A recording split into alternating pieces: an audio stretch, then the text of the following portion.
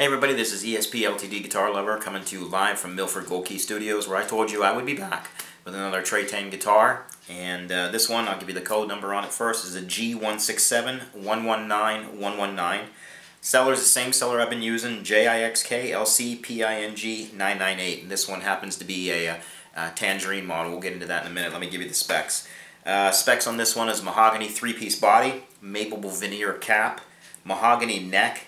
It's also got a D-shaped neck profile, set-in neck, adjustable truss rod, 24.75 scale, rosewood fingerboard on this one. But you can order an ebony fingerboard. You can basically order what you want added on to these guitars at any time. You just have to ask the seller. Trapezoid inlays, 12-inch fingerboard radius, 22 medium jumbo frets, but they seem just a little bit taller. Bridge and neck pickup are the Alnico 2 type pickups, and I'm sure when you flip these things over you'll see exactly who the company that makes them. We've had a lot of people on YouTube claiming that their pickups are not wax potted and stuff like that. It seems like a hit and miss lately. Every guitar that I've ordered from Trey Tang so far has had wax dipped pickups. It seems that other people who order from different sources seem to end up with a hit and miss. Sometimes they're potted, sometimes they're not. It all depends. But so far, the ones that I've ordered from Trey Tang, from this seller, have all been wax dipped pickups. Alright. The bridge and bridge and neck pickup. Volume and tone capacitors are not the orange drop type. They're more along the lines of an ESP LTD type tone pot, like around the 200K type tone pots, which you can live with. If you can't, just rip them out. You're going to probably do that anyway. 3-way toggle switch, good toggle switch. 2 pneumatic stop type tailpiece setup on this thing. Let me see what else. Oh, nut width. Nut width is 1 11/16. Hardware is nickel plated, and it's got 14-to-1 tuners. And what I was going to say was, and that is this. I saw this guitar on another YouTube video, a guy named Pixie Licks, a fantastic player. And when I saw this guitar, I was like, I gotta have this one. So went to my seller, asked him if he had something similar to it. He watched his video. Yeah, gave me the number. Alright, so now this is where I started to have problems quality control wise with the Trey Tang guitars. I hadn't up until this point. I didn't really have fret issues or anything like that. So let me show you the guitar. Really beautiful looking front panel on this. It's a really nice looking tangerine burst. Alright. Beautiful matched top. It really is. The quilt on the top is really nice.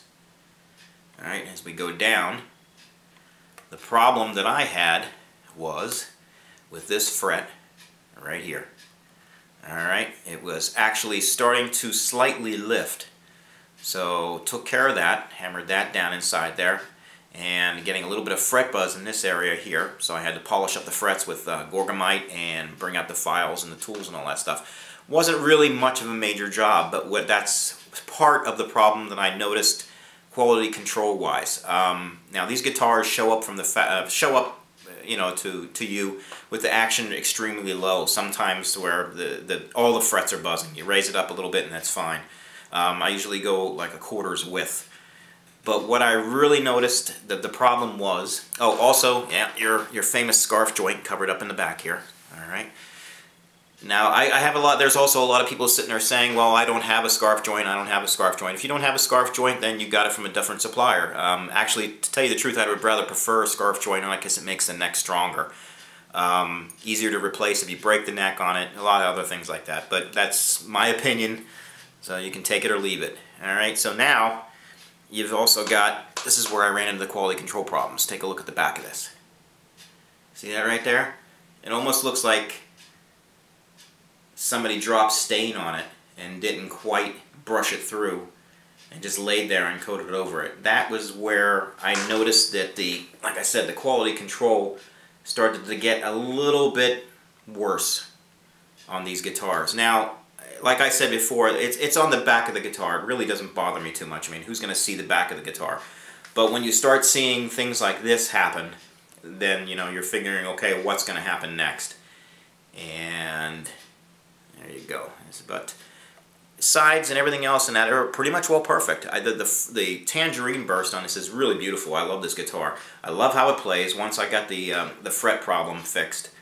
I really do like how it plays a lot. I'm eventually going to end up replacing most, if not all, the pickups on these guitars with the Seymour Duncans, like the Pearly Gates and stuff like that. I just have to look into getting them in bulk. And also changing the tone pots, the volume pots, and things like that. But that's for future videos. I just wanted to see what they were going to be like, just stock. Alright, so there you go right there. That's pretty much what it is. Let me see if I can get a little bit more closer on that for you. Alright, the finish on this is really nice. It really is. I gotta hand it to him. The top of the guitar is really a beautiful looking guitar. Alright.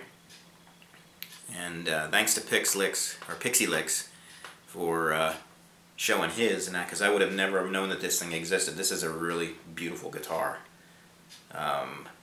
Volume and tone pots and all that stuff like that. Everything fits nice. The fit on this, on the top, was nice. This is just the thing that really irks me a little bit right here. Is just this sloppiness back here. But other than that, it played good. It played well. Just needed a little bit of TLC to it. I like the Gorgamite fret polish and fretboard cleaner and stuff like that, because it really, when these things come from China, the fretboards are filthy on this. I know a lot of you have made comments about it. There was a video on it with somebody actually showing how filthy it was. They were cleaning it and stuff like that. And these things are really filthy, so they do need a good cleaning when you get them. But other than that, just with a few adjustments, letting it come up to temperature, dehumidifying, and then changing the strings on it and stuff like that, it worked out well. Alright, so I am going to be back with, let me see, what do we got coming up next? Oh, we got a JP Sunburst. I can't give you the guy's name, but I'm sure you just figured that out right now. That's the next one. And then after that, we have a Honeyburst. Yeah, we got the Honeyburst coming up. And then we got a JP Double Neck. And then we have a 3-pickup Black Beauty.